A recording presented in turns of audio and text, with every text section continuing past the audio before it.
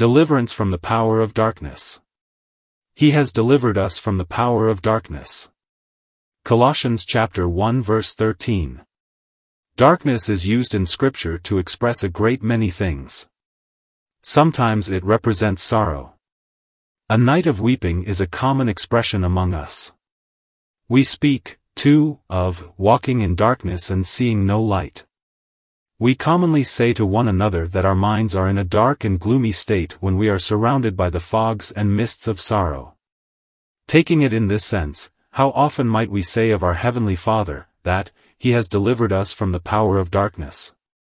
He has helped us in our temporal difficulties and circumstances, or He has whispered, "As your days so shall your strength be," and He has turned our night of weeping into a morning of gladness, put away the sackcloth and ashes, and given us the oil of joy. Blessed be His name for all this. Let us not be ungrateful, nor forget the many times when He has turned our mourning into dancing and our sackcloth into scarlet and fine linen. But darkness frequently signifies, too, in Scripture, ignorance.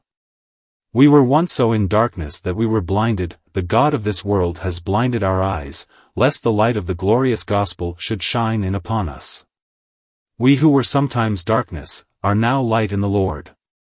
Christ's mission had for one of its many gracious purposes and ends the taking away of the darkness of human ignorance and the pouring of light upon the intellect of man. I thank God that many of us, though we know comparatively little, do know that whereas we were once blind, now we see. We do know something of ourselves so as to be humbled, and we know, too, something of the gracious God, so as to rejoice that we are saved by Him. God has, therefore, delivered us, in that sense, from the power of darkness. Let us be thankful for that. Pant for more knowledge, but oh, believer, be grateful for what you have. Remember that the little you already know of saving truth is inestimably precious, for to know Jesus Christ is eternal life. And if, on this side of the grave, you never learn any more, yet you know that which should set your tongue eternally in holy motion with a rapturous song of thankfulness to Him who has taught you such priceless truth. Yes, He has delivered us from the power of darkness. Darkness, too, frequently represents Satan and the mysterious spiritual influence which he exerts upon the human mind. He is called the Prince of Darkness. Darkness seems to be his element. God is the Father of lights, but Satan seems to be the father of the gloom and the dark. Two elements are now at war in this lower world: Christ, the light, the true light, and Satan's synthetic darkness, a darkness which may be felt, the Egyptian darkness in which we are naturally born and out of which we are not delivered except by the supernatural power of God exhibited through the plan of salvation by His grace. Beloved, we still are tempted by Satan, but we are not under his power. We have to fight with him, but we are not his slaves. He is not our king. He has no rights over us. We do not obey him, we will not listen to his temptations. By the grace of God, we mean, notwithstanding all his opposition, to fight in his very teeth and to win our way to heaven. He has delivered us from the power of darkness. Oh, what a mercy this is that man, such a poor creature as he is, should be able to escape from the power of that master spirit Diabolus, Satan, the destroyer. That was a wonderful moment when, according to Bunyan's description, Hopeful and Christian found that the key was turned in the lock and that they could get out of Giant Despair's castle.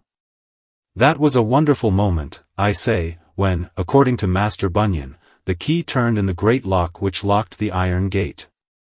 To use John Bunyan's own words, he says, that lock went damnable hard. In all the new editions of Pilgrim's Progress, it is put, that lock went desperately hard. That is the more refined way of putting it, but John Bunyan meant just what he said and implied that there was a sense of the wrath of God upon the soul of man on account of sin, so that he felt as if he were even near to hell itself. And yet, at such a time, the key did turn in the lock and the iron gate was opened. You recollect that just at the moment, old Giant Despair woke up, and was going to pursue the pilgrims and lay hold upon them when he was seized with one of his fainting fits. Oh, what an escape from Giant Despair! And yet this is little compared with escaping from Satan. Satan is the prince of the power of the air, and human despair is but one of his servants, one of the black officers in his infernal regiment. To escape from Satan, himself. Oh, let it be sung in heaven. Let angels who have never fallen help us to sing in triumph over those fallen spirits from whom we have been rescued by divine grace. He has delivered us from the power of darkness, and translated us into the kingdom of God's dear Son. I prefer tonight, however, as we cannot talk about all these things, and the field is so very wide, to consider the word, darkness, here, in the restricted meaning of sin. Sin is a tremendous moral and spiritual darkness which has spread over the human mind. But we are told in the text, and we have felt it in our personal experience, that He has delivered us from the power of darkness. Let us speak, first, of the power of darkness from which we are delivered. The statement here made concerning it. The inferences which inevitably flow from the statement. First, then, let us speak a little upon the power of sin from which we have been delivered. It is here set forth under the suggestive image of the power of darkness. What is the power? It is a composing power. God has given us the night in which to sleep. Whether or not there is any absolute power in darkness to engender sleep, I do not know. But I do know this, that it is much easier, when reclining on your bed, to sleep in the dark than it is to sleep in the full glare of the sun. There seems to be some sedative influence about darkness, something which assists a man to fall into a state of inaction which we call sleep.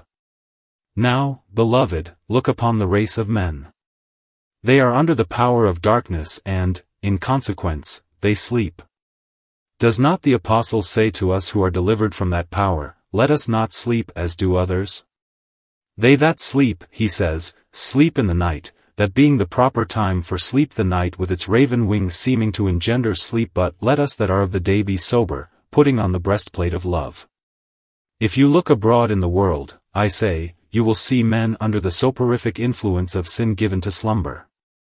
Do you believe that men would go on to sin as they do if it were not that sin stupefies them, prevents their using their reason, drowns their conscience, and will not permit them to judge accurately concerning things that differ?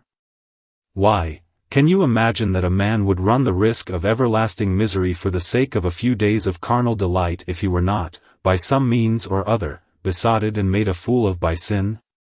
Can you conceive that a man would hear the tidings of pardoning mercy through Jesus Christ and be solemnly assured that if he turned from the error of his ways, God would accept and receive him, and that then he would treat that message with levity and go his way, even to ridicule it, if it were not that sin has made him so unreasonable, even in these matters, and made him, if not an idiot, a madman, so that he will not think? He willfully chooses his own mischief, ruins himself, and that with a sort of satanic malice against himself as well as against God, choosing rather to inherit eternal misery than to give up the poor delights of time, choosing rather to feast upon the empty husks of this world than to come and sit down at the table of mercy and eat and drink of the grace which God has provided. So, then, it is very clear, observation shows it to us, and we also have felt it in ourselves, that sin has a soporific, a drowsing, a sleep-giving power. It makes men careless and indifferent. Makes them say, "Ill chance it. I do not care what the future may bring." It makes a man go right to the very edge of hell with his eyes blindfolded and his heart like Nabal's heart, which was turned to stone, careless even of the terrors of the Lord and of the wrath to come. But blessed be his holy name. He has delivered us from the power of darkness. I hope we do not sleep. Oh, Christian! If you are careless, if you are asleep, if tonight your heart is heavy and dull, I should like to come and whisper this right into your soul: He has delivered us from the power of darkness. We are now to be active, earnest, zealous, and full of devoted life. If they sleep who are unconverted, they only act according to nature. They are in the dark. They, therefore, sleep. What can they do otherwise? But you are in the light of God, you know that you are saved, you rejoice in Jesus Christ. Oh, sleep not, my brothers and sisters, but seeing that there are but a few hours in your day, work while the day lasts, and make it your pleasure and your delight to spend and to be spent in the service of Him. He has delivered us from the power of darkness. A second power of darkness lies in concealment. It is the power of darkness to hide things. What a darkness we had last night. Trying to get home from ministering abroad, I thought I would one day never be able to find my way. One could hardly see one's hand in that dense fog which encompassed one. Houses and trees that one would have known in a moment and that would have told one where one was, were all concealed. One could see nothing. It would be a very small world, indeed, if it were no larger than what could then be seen. Darkness hides things. No matter how glorious yonder landscape may be as you stand upon the mountain's brow, if the sun has gone down and if night has spread its wings over the whole, you can see nothing. It may be very well for the guide to tell you that yonder is a silver lake, and there the black forest, and that far away are the brows of mountains covered with their eternal snows, but you can see nothing. Night has effectually blotted it all out. Now, the power of sin is just like that. It hides from the human mind what that mind ought to see. The man is lost, but he does not know it, cannot see the rocks that are just ahead. The man has soon to stand before the bar of God and receive his sentence, but he does not know it. I mean, his heart does not know it. He trifles on, caring for none of these things. As for the plague that is in him, in his ruined state, he does not believe it. He hears the truth of God that Jesus Christ came into the world to save sinners, but he is indifferent to it, and as to the dear and precious things of the covenant of grace, he does not care for them. No matter how rich may be the mercy, nor how pure the consolation, he knows nothing at all about them, for he is in the dark. It is all dark, dark, dark with him amid the blaze of noon. I think I may honestly and humbly say that I do try to speak as plainly as any man can speak and care nothing about mighty fine words, and yet I do not doubt but that scores come into this house and go out of it, saying, well, I do not understand it. How could they? They are under the power of sin, which makes the plainest truth perplexing and hides from their eyes that which the merest babe in grace can plainly see. But, beloved, he has delivered us from the power of darkness. Now we can see, blessed be his name. The first sight we had so alarmed us that we almost wished we could not see. It was a sight so terrible, but when, afterwards, we looked to Jesus upon the cross and found there was life for that look at the crucified one, and when since then we have learned to look continually to him and to find in his wounds our healing, and in his death our lithio, I hope we are thanking God every moment of our existence that he has delivered us from the power of darkness.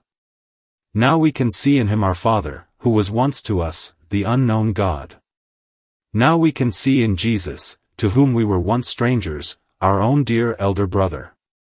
Now we can look at the river of death without being alarmed at it, for beyond it we can see the turrets and pinnacles of the New Jerusalem glittering with jasper and with carbuncle, and we are anticipating the happy day when we shall sing with the saints above. Sweet thought is it that with these eyes of ours, we shall see our Savior.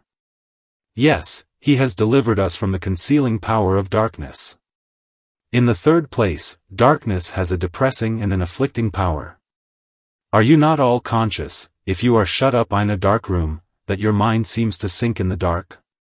Why, our little children, who are the simplest specimens of humanity and let us know the truth at once, can hardly be punished more severely, though I hope we never do so punish them, for it would be very wicked to do so, than by being shut up in the dark. They cannot bear it, cannot endure it, and, at first, when the little one even goes to bed in the chamber alone in the dark, it feels afraid. What must not those persons have suffered who were shut up in the dungeons at Venice, dungeons below the watermark of the canal, where not a ray of light, perhaps, did ever come, except by the jailer's candle, shut in there, hour after hour, unable to know the day from the night, but finding it one long and dreary night. The cruel oppressor would not have thought of it unless he had known that the darkness was so uncongenial to us that it depresses our spirits. Now, when some men have eyes given to them and can really see, sin is like darkness to them. Of course, it is not to some of you. A blind man sees as well in the dark as he does in the light, but as soon as ever you get eyes, God begins to deal with you till you feel that sin is a darkness to you. Oh, what a darkness is this!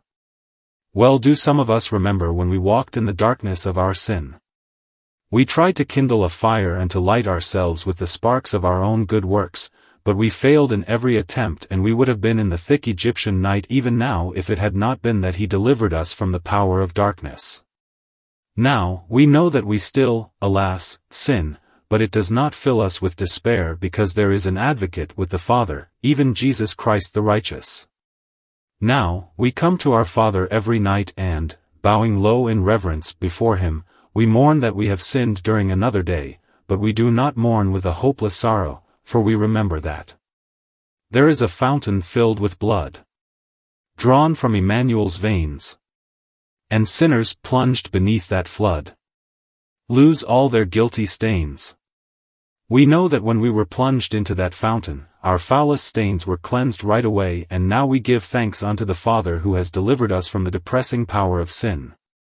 Oh, Christian, if you are downcast tonight about this, if you cannot say the text in this sense, go to your Heavenly Father, pray to Him and ask Him to enable you to look to Christ just as you did at first. Perhaps you have too many good works of which to boast, and that is why you are so depressed. Throw them all away and come, now, as a poor, empty-handed sinner, having nothing to which to trust but the finished work of Christ.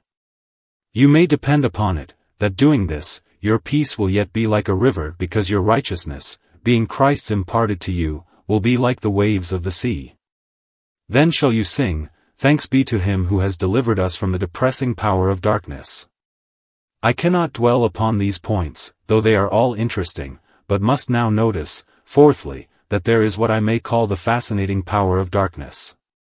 It is strange, but it is true, that there are many who love darkness. I said just now that this was contrary to nature, and so it is in one sense. Unfallen nature could not bear darkness, but fallen nature loves it. Hear what God says about it: men love darkness rather than light because their deeds are evil. Night is the time of the world's merriment. Then the thief steals out to do his deeds of evil. They that are drunk in the night, and then is the time for wantonness and chambering. As the apostle says, it is the hour of evil. Darkness seems to be attractive to some men. Strange is it, but it is so. The fascinating power of sin is just like the fascinating power of darkness. I have sometimes thought that sin might well be compared to those serpents which fascinate their prey. It may be some poor little animal. The snake looks and looks, and the little creature, instead of running away, looks at those bright, sparkling eyes till the poor hare, or rabbit, or whatever it may be, instead of escaping, stands as though it were a statue, perfectly tranquil and fascinated with the glare of the serpent's eyes. And then in a moment the snake darts at it and devours its prey. So is it with sin, and there are some here, perhaps, who are under its fascinating power tonight. They know, for they have often been told, that sin is their deadly enemy, and yet it is so pleasant, it is so enchanting, so enticing. As they picture the wizard as being able to strike men into stone, or able to make them do his will, so does sin seem to do, and then, at last, it destroys the man who once found pleasure in it. It is a cupbearer to you, and comes with smiling face, holds out the sparkling goblet and says, "Drink, my lord. See the beaded bubbles sparkling on the rim. Drink. For it moves itself aright and sparkles. Drink. And it shall put a flush into your veins and make your blood tingle and leap and let you know a thrill and a joy you have never known before. And when you get the cup to your lips, you may not be able to take it away again, though, as you drink, it will scald the lips and throat and burn the very vitals. And as you drink on, especially if you drink of the cup of lust, you shall feel another thrill that shall make the very bones rot, and the very marrow to decay, till you wish you had never been born, and curse bitterly the day in which you came into this world to be partaker of a poison so terrible, so loathsome, so like an antipast of hell. Oh my God! Grant that if there are any young men or women here who have already drunk of that cup, that by your help they may dash it down once and forever. But it is fascinating, fearfully fascinating, and when once a person begins to drink of it, it is seldom that he stops until he drains the very dregs of eternal ruin. But thanks be unto God, for he has delivered us from the power of darkness. It cannot fascinate us now. I know you, you fair witch. I know you, you painted harlot. Though you might have deceived me once, I know you now. My Savior has shown me superior charms. He has taught me the mischief that comes from loving the world and the things thereof, and now you tempt me in vain. I hope there are many here who can say, He has delivered us from the fascinating power of sin, from the power of darkness. I cannot stop on this point, however, but must notice the fifth thing. There is about darkness an emboldening power to some men. Darkness makes the child afraid, but it makes the evil man bold. It is in the dark that the lion comes out them with the darkness. And oh, there is a wonderfully emboldening power to some men in sin. Perhaps, my dear friend, you have come in here tonight, but you have said this afternoon that which you would not have said 10 years ago. Ah, young woman, you have already done that which you would have shuddered to have done only 12 months ago. Ah, merchant, you have already entered into a doubtful transaction which you would have scorned some months back. You see, you did wrong by little, and as you did one wrong, you got courage to do another, and another, and another. There is the darkness of sin over your minds. You have grown more bold in sin, but that is a poor courage which depends upon the darkness. It is, in fact, the darkness of Satan. It is because of his supreme darkness of mind and spirit that Satan is the boldest of all spirits in contending with the God of heaven and earth. Beware of the brow of brass. It is a grand thing for a Christian to be like a pillar of iron against evil, but it is a mark of reprobation to become like an iron pillar against God and against His truth, and some men do become such. They sin until their sin engenders a second nature. At first, when sin catches us in its net, it is with the tiniest spider's cobwebs that can scarcely be seen. And they seem as though you could break from them in a moment.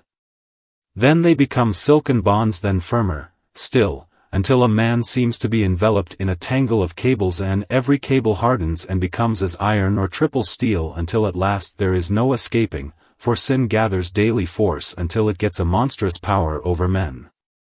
Men will now say and laugh at a thing which once made them shudder. And do an action and then wipe their mouths and say, aha! Aha! An action which once he would no more have thought of doing than trying to mount without wings above the skies. Hazael said, Is your servant a dog that he should do this thing? And yet, dog or not, he did the very thing he thought it impossible for him to do. Now, I trust if we have been delivered from the power of sin in this respect, that we are no longer to be found doing wrong, and that if we have done wrong, we are humbled on account of it. Then should we be contrite and broken in spirit, and instead of boasting, snapping our fingers, and saying, It is nothing, we should go to our beds ashamed, or go to our Father's face blushing, mourning, weeping, and saying, God be merciful to me, a sinner. What a blessed thing it is to have a broken heart.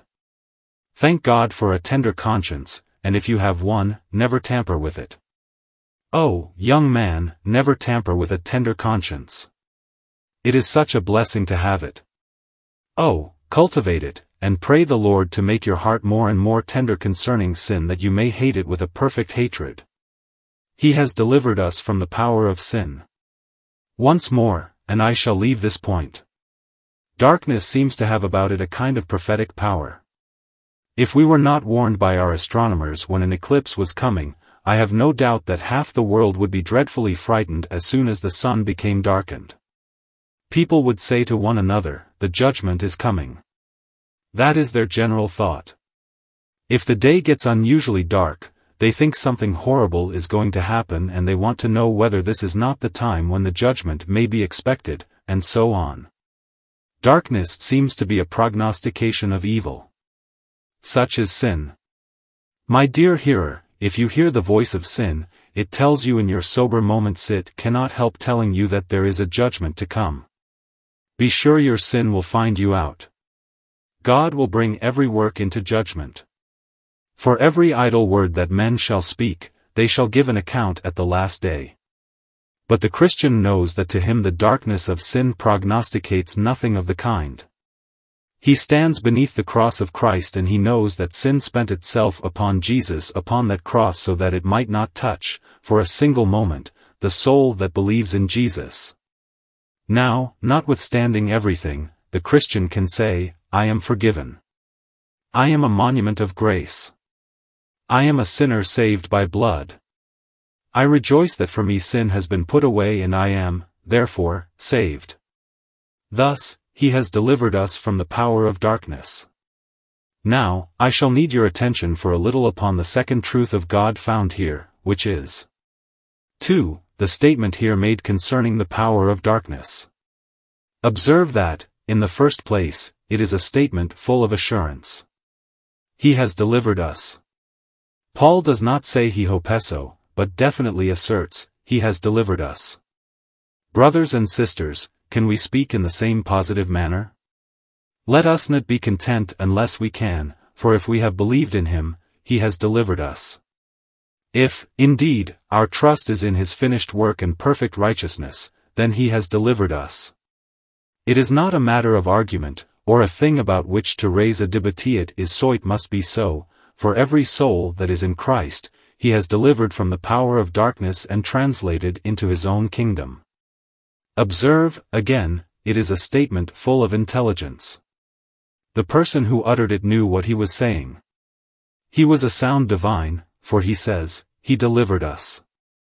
I wish some persons could have much clearer notions than they have about who it is that saves. If salvation comes of Manuel, say so. And if sinners save themselves by all manner of means, give them the credit, the glory, the praise of it. But if it is God who saves, then let him have the sole and perfect honor for it. Salvation is of the Lord. Sinner, you should not try to save yourself. You cannot do it. If you could, why did Christ come to save you? Your salvation does not rest in your hands.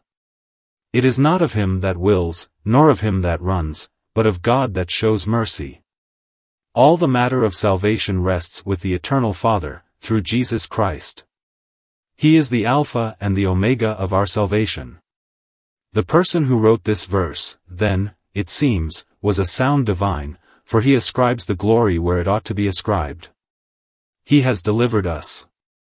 Then, next, it is a statement full of gratitude.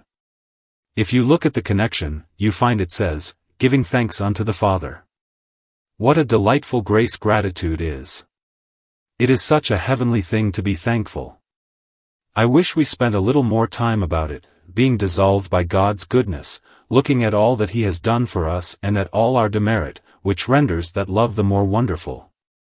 What joy is there in gratitude fall speechless at the foot of the cross and feel the thanks we cannot speak, or to stand up and sing, blessed be his name, or to tell others the loving kindness of the Lord and to say, he has dealt graciously with me and he will deal graciously with me.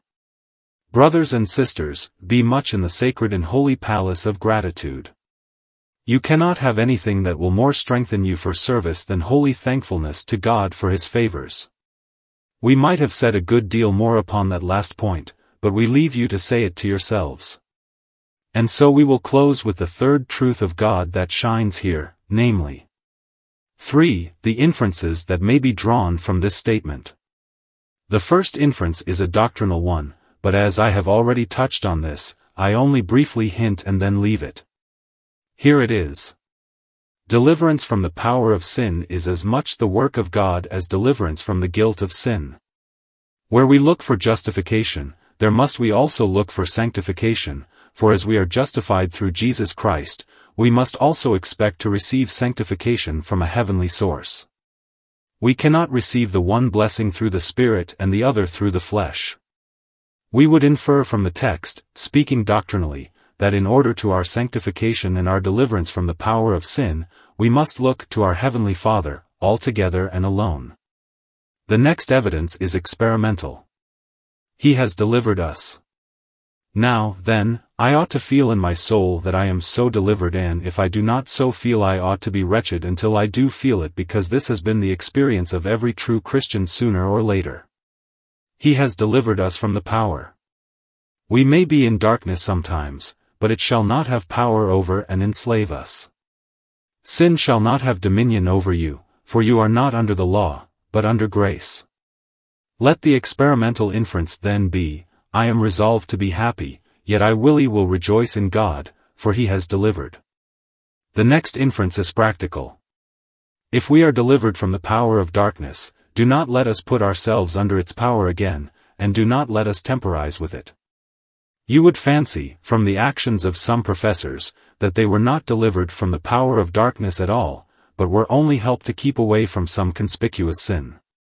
When I hear some people talk about fox-hunting Christians, card-playing Christians, Christians who are never at prayer meeting, Christians who have no zeal for souls, it seems to me that they might just as well talk about angels who are not in heaven, or angels who never obey the voice of God.